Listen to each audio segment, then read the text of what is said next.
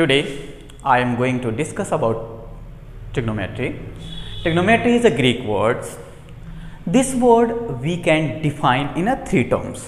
First term is tri, second term is gono, and third term is metry. Tri means 3. Gono means angle. Metry means measure.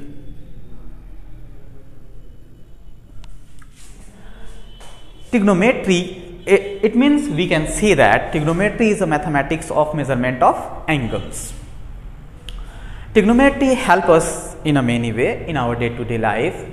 Have you ever amazed how we can find the height of highest Mount Everest, height of any pole, and sometimes we can find the distance between two celestial objects in a space by the help of trigonometrical applications. Trigonometry is associated with right angle triangle. There are different type of triangles such as isosceles triangle, equilateral triangle, obtuse angle triangle, acute angle triangle, and obviously right angle triangle. So first we define the right angle triangle. A triangle whose one angle is 90 degree called right angle triangle. Let us suppose we have a triangle A, B, C. Then suppose angle B is 90 degree, it means angle B is 90 degree, and suppose angle A and angle C are acute angles. Then we can define 6 type of trigonometrical ratio of acute angles with any angle A or C. Let's consider there are 6 type of trigonometrical ratio. Let's consider angle A as acute angle. Then it gives us an adjacent side. It is adjacent side of angle A, and it is opposite side.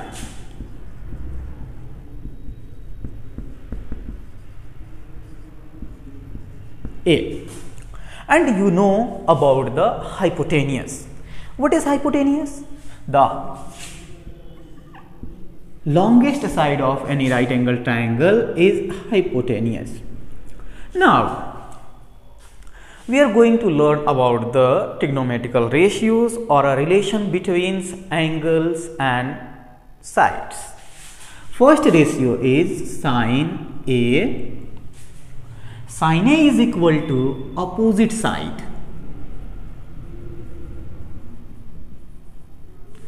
of angle A divided by hypotenuse.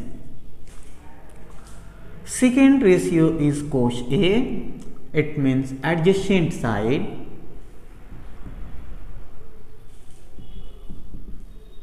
by hypotenuse, and tan A is equal to opposite side by adjacent side.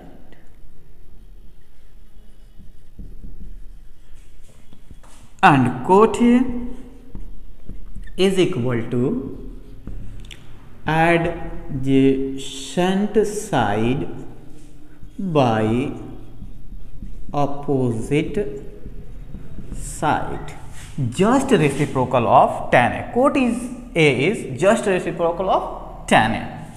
And sec A. Sec A is equal to hypotenuse by adjacent side. It is just reciprocal of cos A. And now cosec A is equal to hypotenuse by opposite side. It is just reciprocal of sin A. We can say that these cot A, sec A and cosec A are the reciprocals of tan A, cos A and sin A. These are the trigonometrical ratios.